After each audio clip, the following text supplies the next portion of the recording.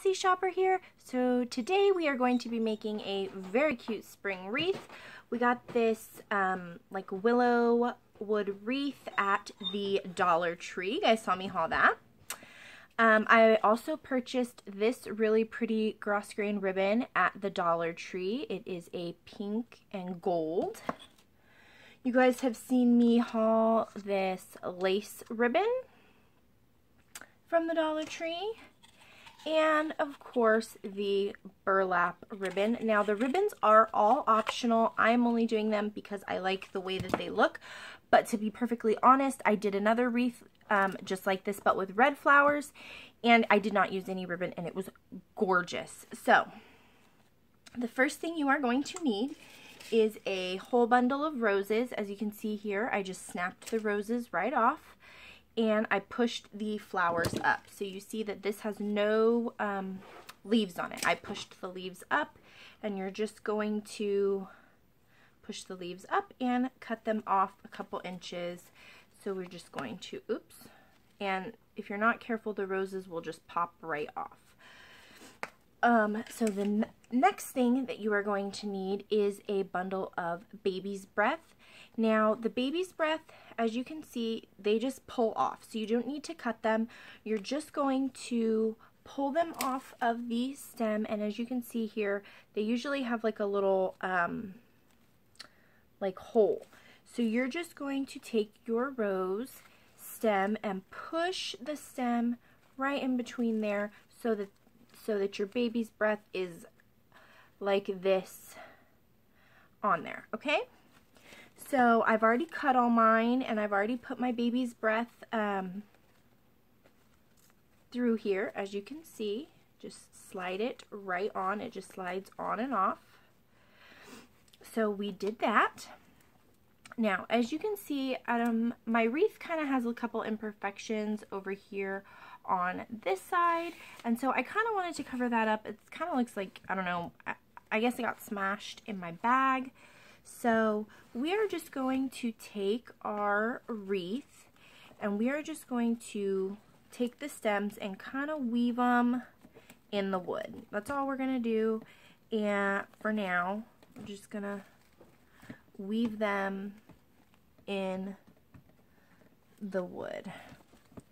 And you can do this pretty much however, you find works for you. I like to kind of put them, staggered on both sides. And as you're going along, you're just going to take your stems, and whichever way is easier, you're just going to kind of make sure that you're wrapping your stems. If they're sticking out too far, kind of just wrap them around the wreath. Like some of mine are really long, and that just kind of gives your flowers a little bit of extra support when they are on there, So like this one, if y'all, I don't know if y'all can see that. See this right here?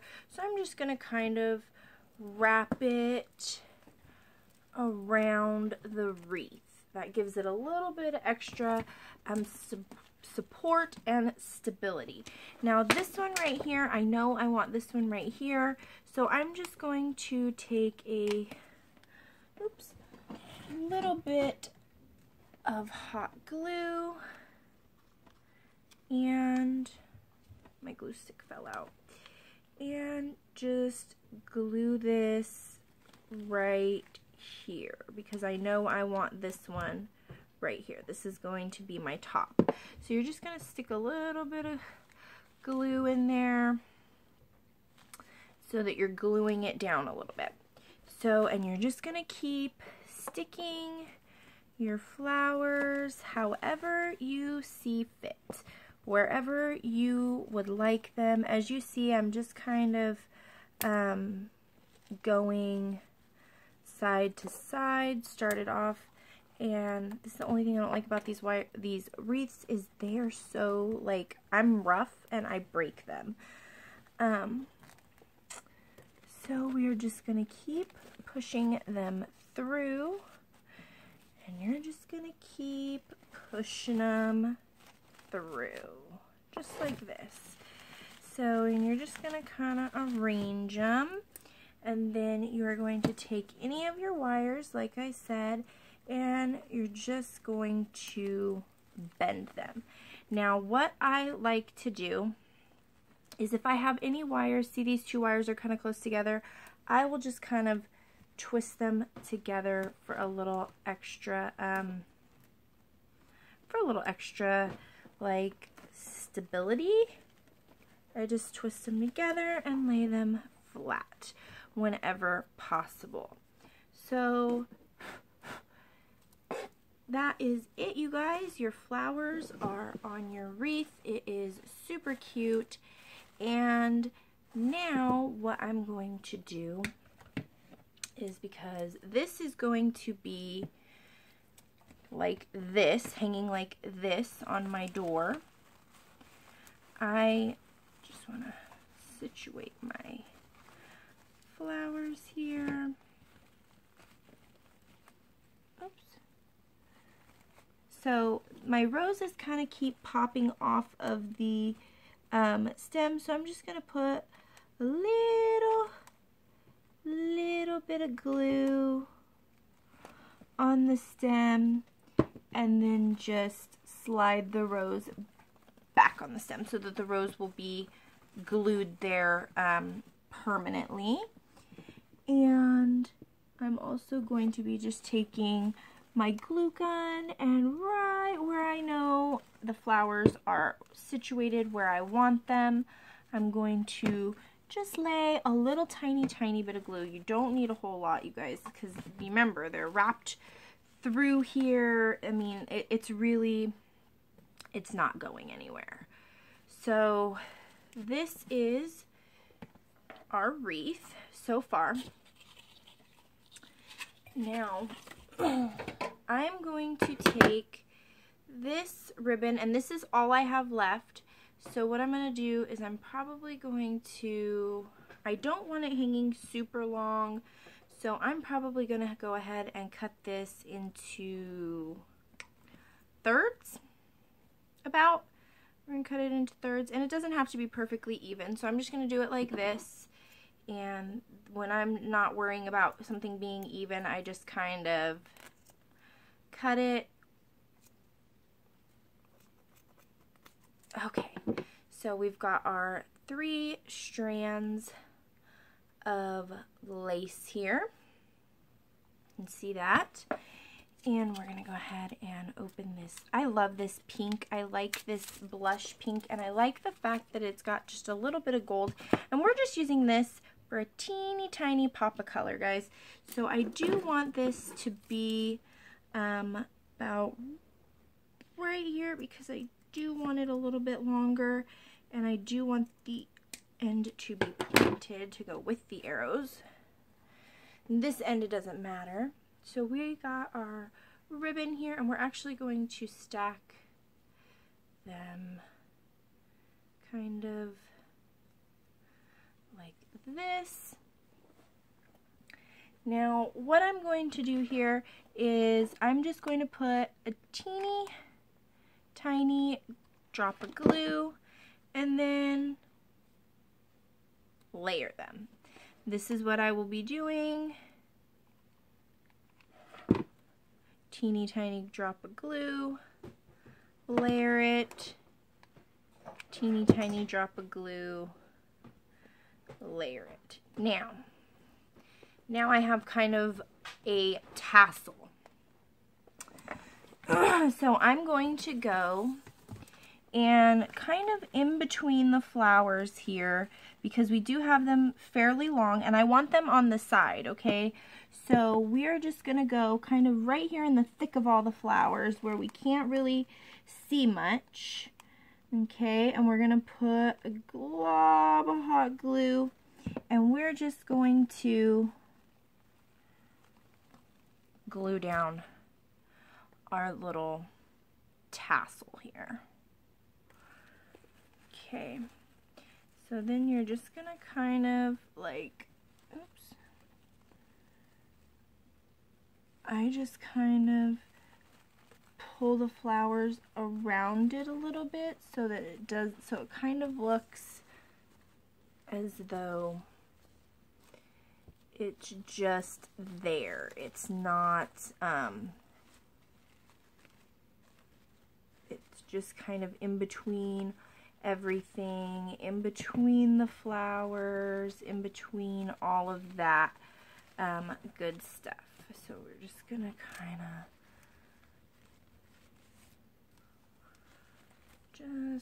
of like this.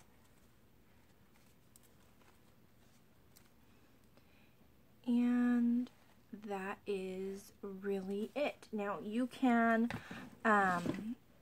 choose to, if you want, put a put a bow on this. Like I said, you can put a bow on this, or you can, it just depends on what your style is, what you like, all of that. That's what it's going to depend on, okay? And like I said, once you kind of have everything where you want it, you're just going to go and glue. And glue everything so that it is secure and safe.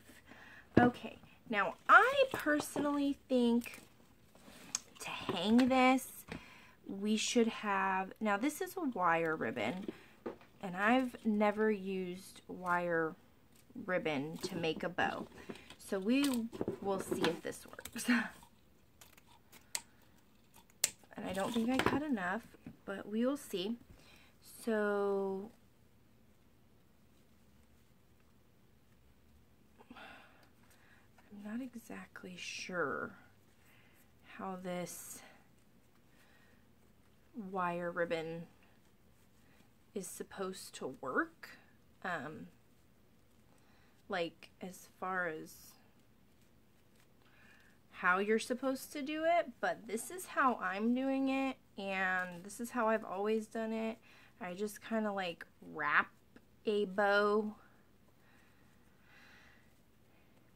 It's never failed me yet.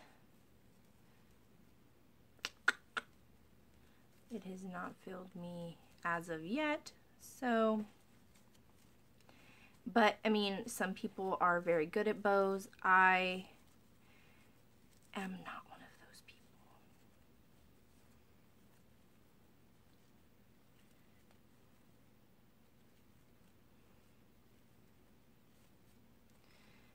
So.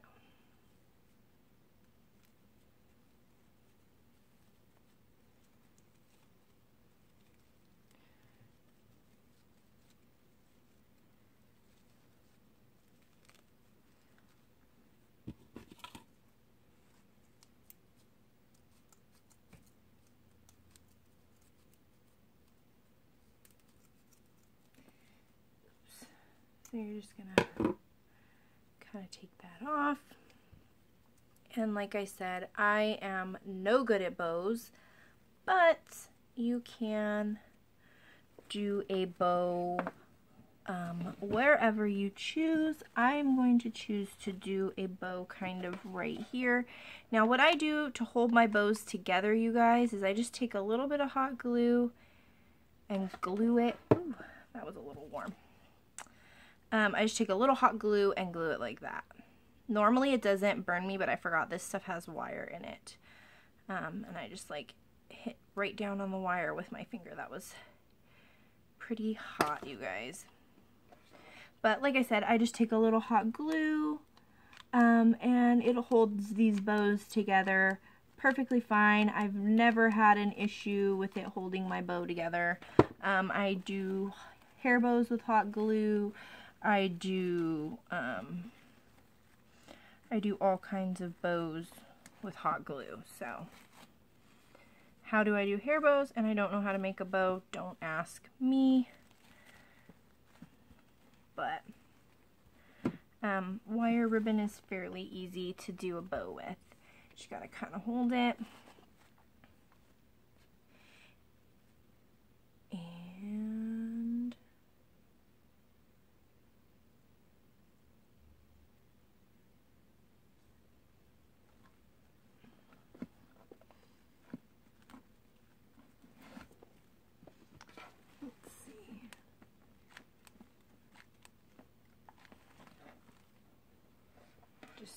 little more glue.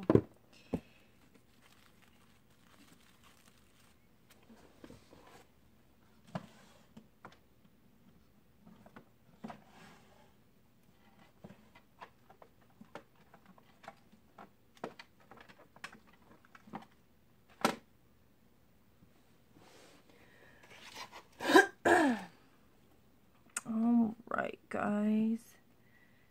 So, the only other thing that I'm going to do that I just decided I was going to do, so there is our bow. It will be right there. So up here at the top, I noticed that we're kind of coming apart right here. So what we're going to do is we are just going to take this jute. I also got this at the dollar store, or twine, or whatever you like to call it. It's called many different things. And we are just going to wrap it around.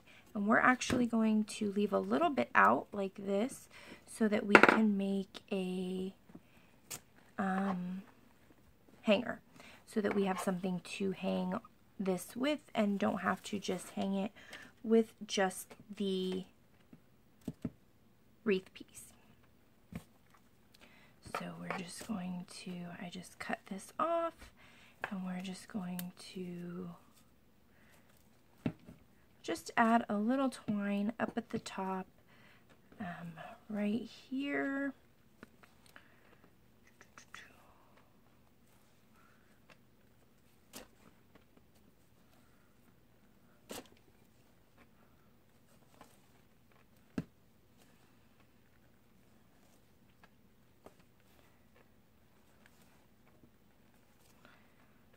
So, and you can wrap this, you can leave this. This is totally up to you and what you prefer, what you like.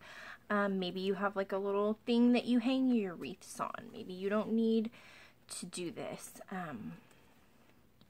But I just thought that this would be kind of a cute way to keep it with the shabby chic farmhouse kind of look, and a cute way to hang this up. So then we are going to tie this right here.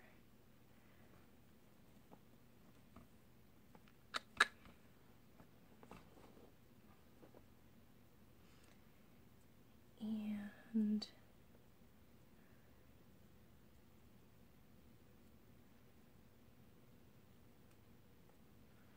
tie it right here. So now we have a little hanger, and here is our beautiful shabby chic wreath. Follow me on Instagram to see it on the door. Have a wonderful day, guys. We'll see you next time. Bye!